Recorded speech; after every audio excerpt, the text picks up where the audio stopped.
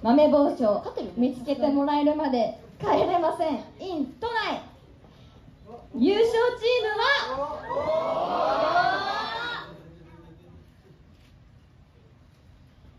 んちゅぴということで9月24日に行われた豆某所見つけてもらえるまで帰れませんinTONAi。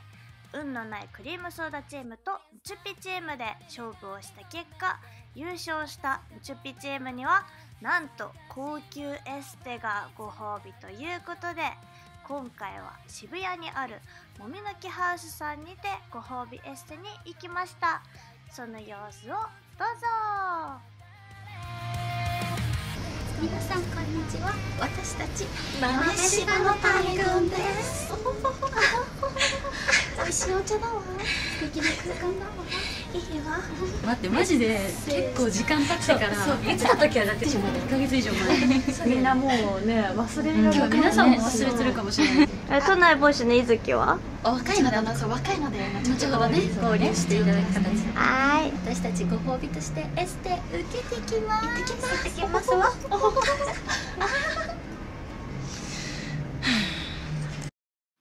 豆柴。そうなんかその口調早いうちだな。そうお体の特徴とあと性格的な特徴とかいろいろ当てはまるをこうちょっと見せていただいていますね。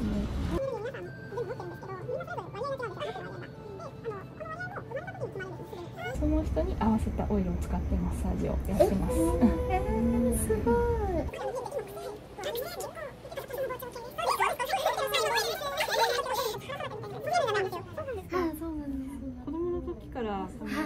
ずっとサハラ砂漠です。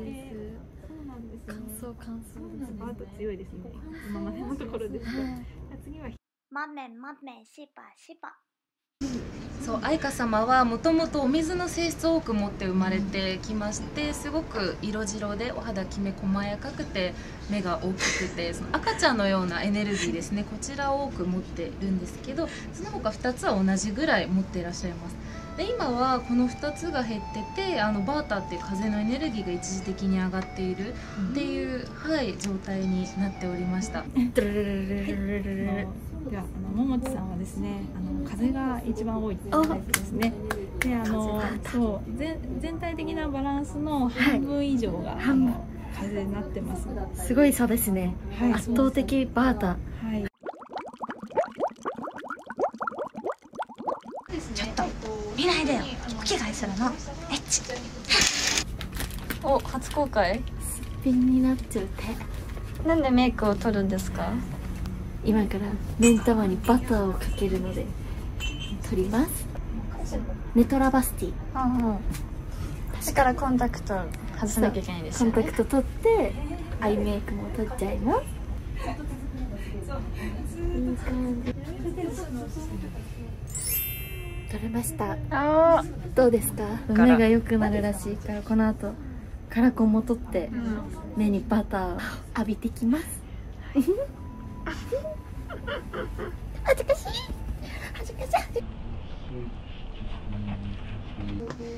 理想がすごい高いんですね。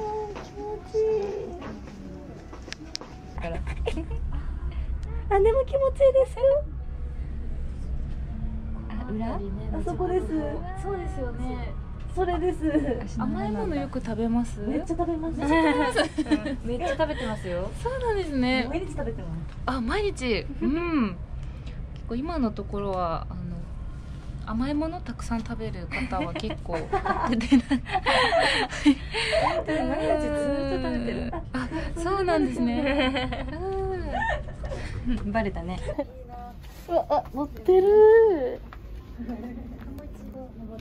大丈夫ですか？大丈夫です。腰の方とか痛くなったりして。はい、ぐっちゃ気持ちいい。やばい、肩。肩やばいよ、肩。ジャンプされてる。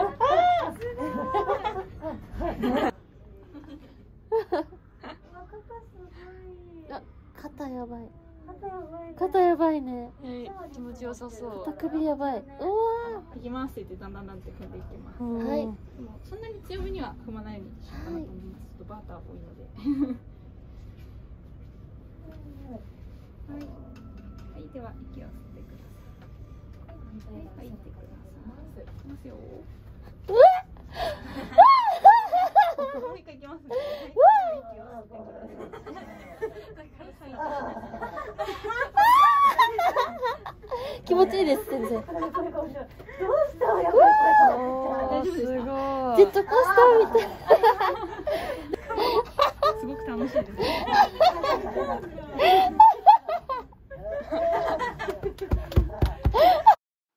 豆柴の大群。マジで痛い。弱いにしますか？大丈夫です。大丈夫です。強くしてください。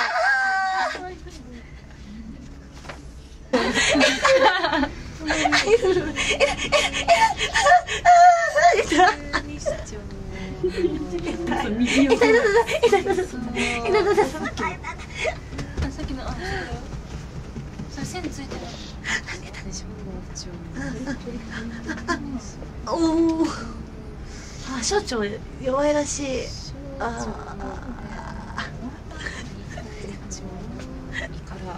ですね。だから便秘なんだ。作りますね。気持ちかっ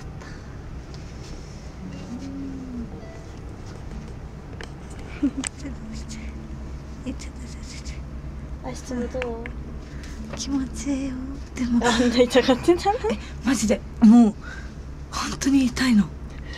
マジで痛いの。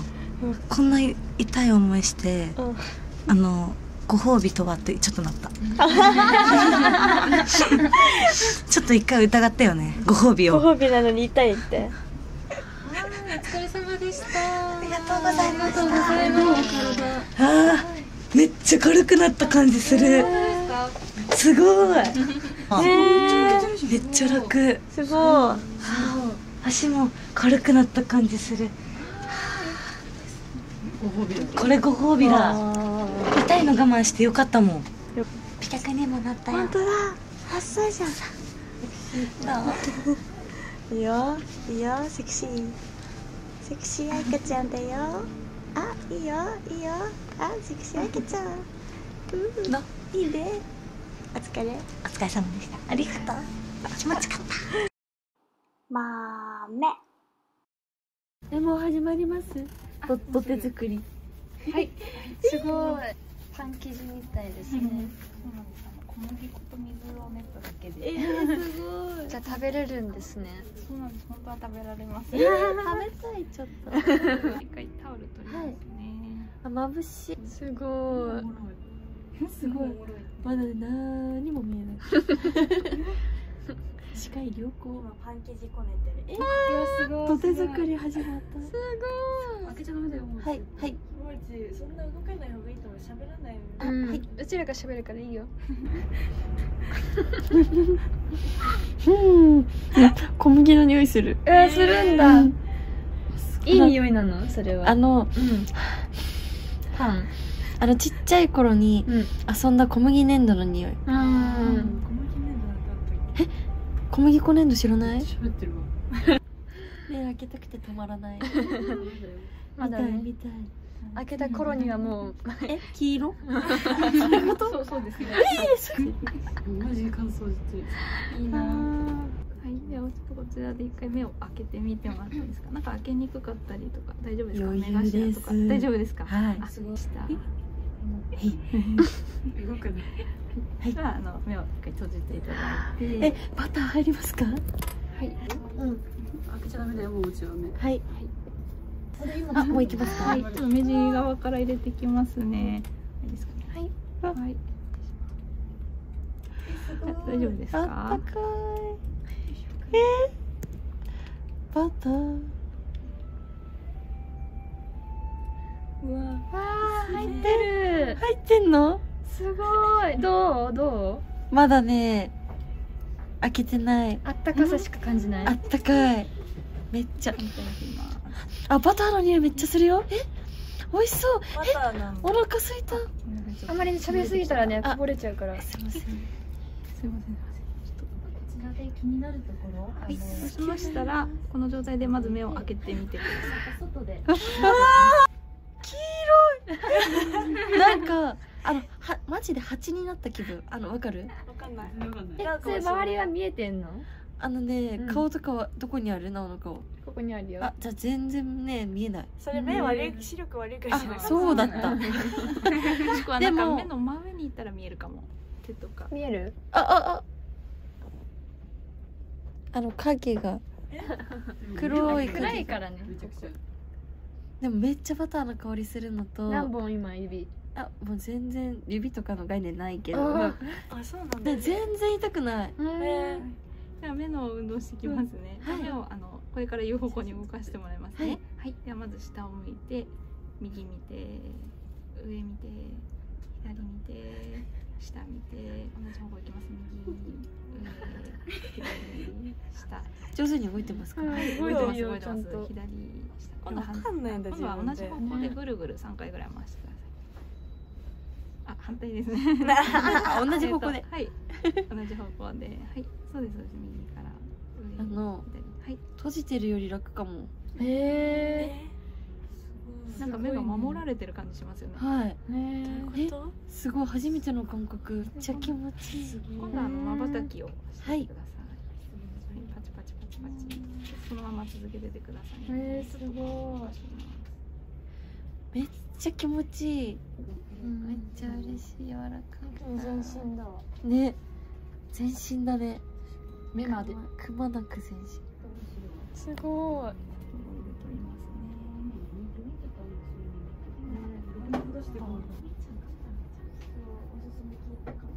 一回いきます。もう一回。嬉しいです。もっとやってほしいって思ってました。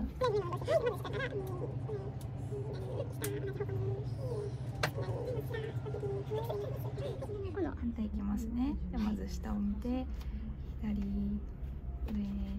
右、下。本当に目ん玉洗ってる感じ。これ全然痛くない。目を閉じてください。は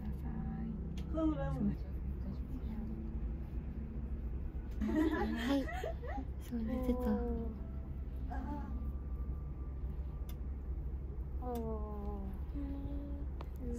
寂しい土手がなくなって。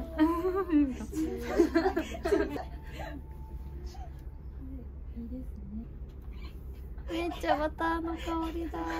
すごい包まれてるね。めっちゃいい香りする。カラーと同じオイル使おうかなと思あってるりがとうんごですけど。ざいます。どこがおすすめですか？頭とかですか？頭いきますね。頭、なんか例えば湿疹とかできやすいような箇所があったらそういうところに塗ったりとか、あとなんか傷口に塗っても染みなくて、なんか傷口の治癒にも良かったりするんですよ。そうなんですか？一家に一義。いいね。ヘッドマッサージいいな。ヘッドやばいわ。大体いるよね。なんか言われる。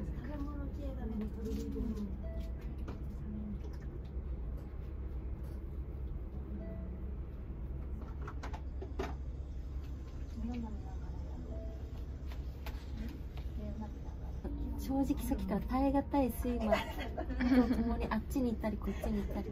わかるよ。今絶対もうあっちの世界行くだろうなみたいな顔してる。記憶がはっって戻ってくる時が。どっち。本当はじゃちょっとあんまりやらないですけど。やっていきましょう。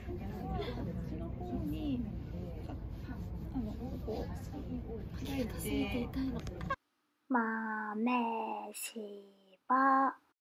風と火と水っていう2つのエネルギーでその人の体質だったり、性格とか。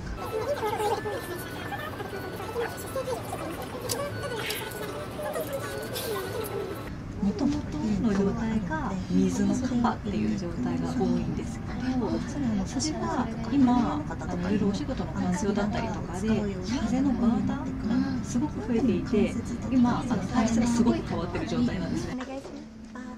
風の性質の小さい頃からお持ちの性質になりまして、少しだけカパっていうちょっとおおらかさとか優しさ、慈愛の精神みたいな性質もお持ちです。でも基本的にはバーターっていう風の性質強いので、ちょっと天真爛漫気味だったりとか、ちょっと注意力散漫なところもあるんですけど、ちょっと忘れ物多かったりもするんですけど、愛されキャラみたいなそんな感じです。家族の自信です。もうバレてました。完全に全部バレました。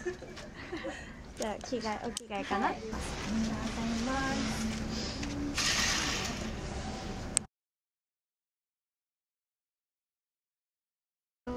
ねえ言って始まってるよじゃないよ。なんで言わないの？始まってる。始まってなんで言わなかったの？とても気持ちいいです。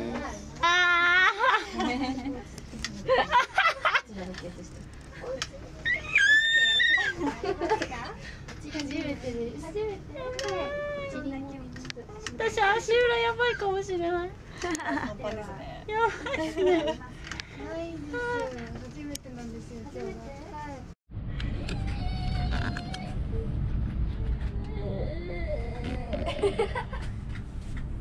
すごい声出てるけど。ポケットに。あ、すごい今なんかバキバキって言いました。言いましたバキバキ。うわ。これ入ってない体の中に。大きく最後息してください。はい。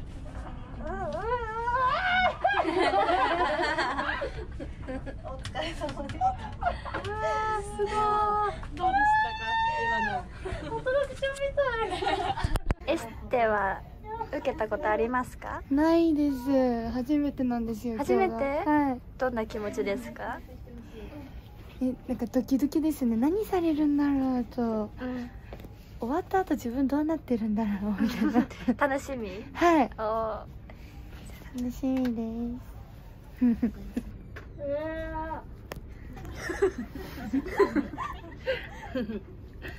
顔どっちかに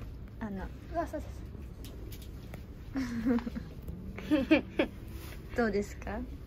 めっちゃ気持ちいいです。踏まれてますけど。すごい。いやめっちゃ気持ちいいです。うわ子供。足をマッサージされております。足だ。私足だけは毎日ちゃんとお風呂とかでグーってやってるんですけど。偉いね。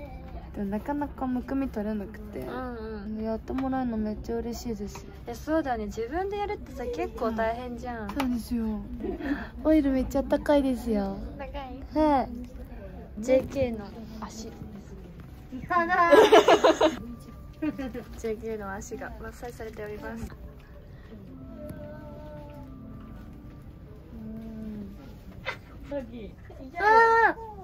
すごい。足裏。何？足つぼ結構弱め？やばいですね。やばい。それは痛がってるのはどういう部分ですか？お腹全体ですね。お腹全体が痛かったんですけど今痛くないです。小腸が悪いんだって。やばいです。腸だ。やだ。やばくないですか？今ね繋がってんだよ。ツボが足裏は。すごい。なんで繋がってるんですかね。ね、なんでなんですか。後で終わったらちゃんと調べます。偉い。どこ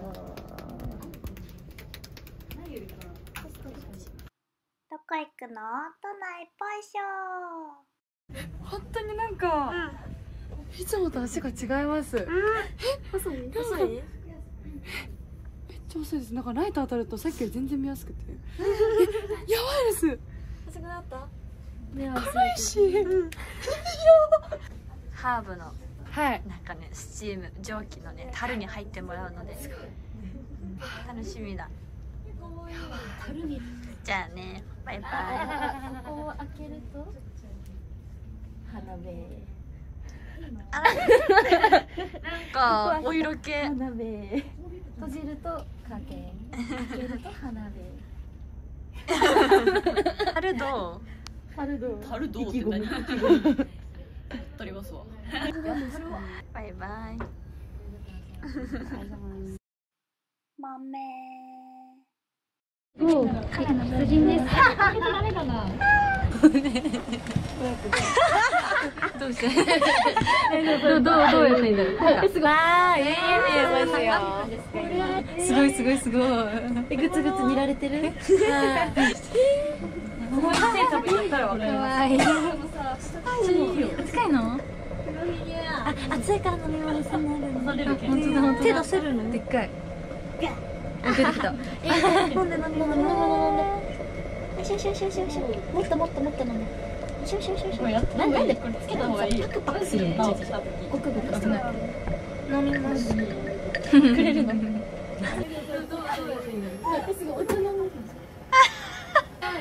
どういう気分ですか今？これはいい。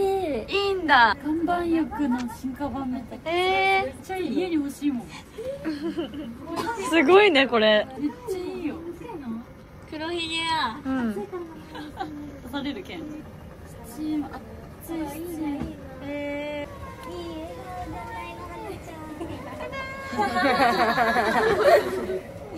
どうですかハーブダル？めっちゃあったかいです。あったかい？岩盤浴とかサウナとか入ったことある？入ったことないです。じゃあ本当に初めての感じだね。全部初めてだね。ね、すごい。全部初めてです。初めていただいちゃいました。いただきます。どこまで覗けるんだろうかな。見えちゃうのかな。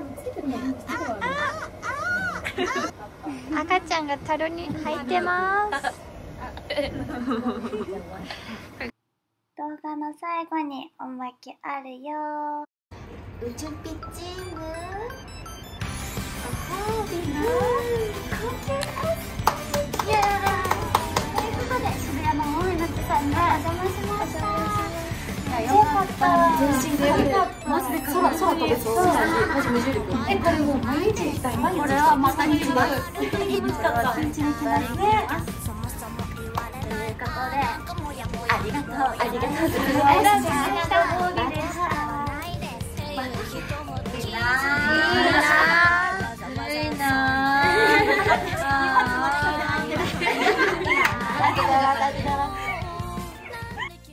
チャンネル登録よろしくお願いします。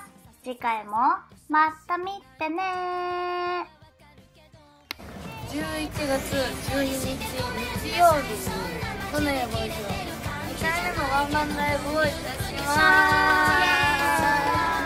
す。スイートホームinTONAiっていう名前のワンマンライブをいたします。はい、ぜひ皆さん前回のワンマンライブ見なかったよって方もぜひ来てくださると嬉しいです。